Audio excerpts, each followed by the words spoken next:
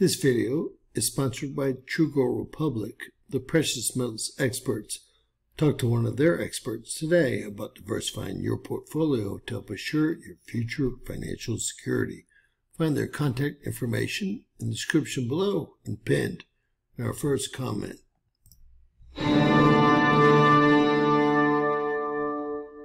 James Kaufman, World News Report today, June 8, 2024. God bless you and yours, no matter where you are in the world.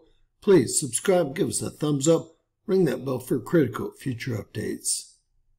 Ladies and gentlemen, we have been nailed by what I believe is a much stronger than a 9.95 M flare. It was directly earth facing, and you can see what's hitting our actual LASCO C3, C2, all of our GOES cameras, and these only orbit 100 or 200 miles above Earth, whereas they tell us the sun is 93.3 million miles away from Earth. Direct hit, and I knew it would be, as y'all did too. Let's watch it. Wow. What a huge explosion. Definitely came out of 3691 or 3697, excuse me. Used to be 3664, a direct hit on Earth. Those are protons and electrons. This is a big hit.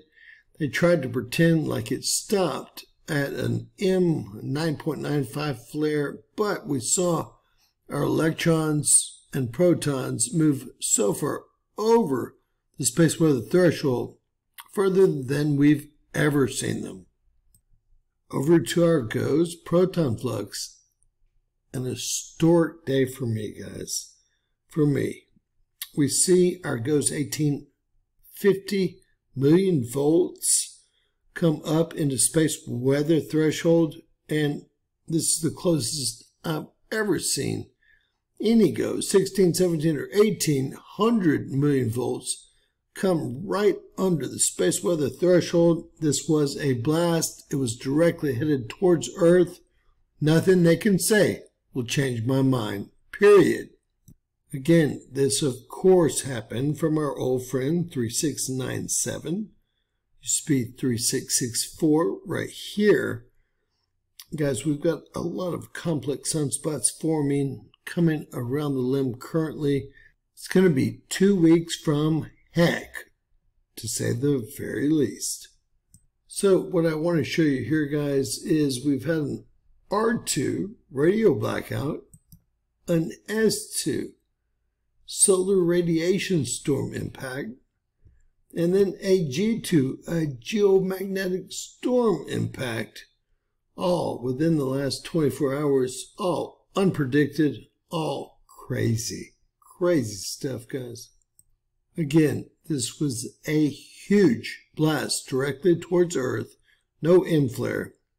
I thought that it was cut off too conveniently at the M flare level, and that period went on too long, too levelly.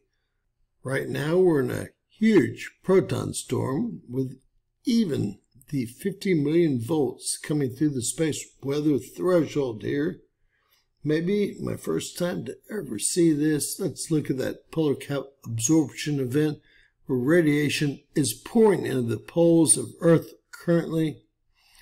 It's currently 1 a.m. Central here in the U.S. and, well, so many people have already forgotten about the very strong M flares we've had today.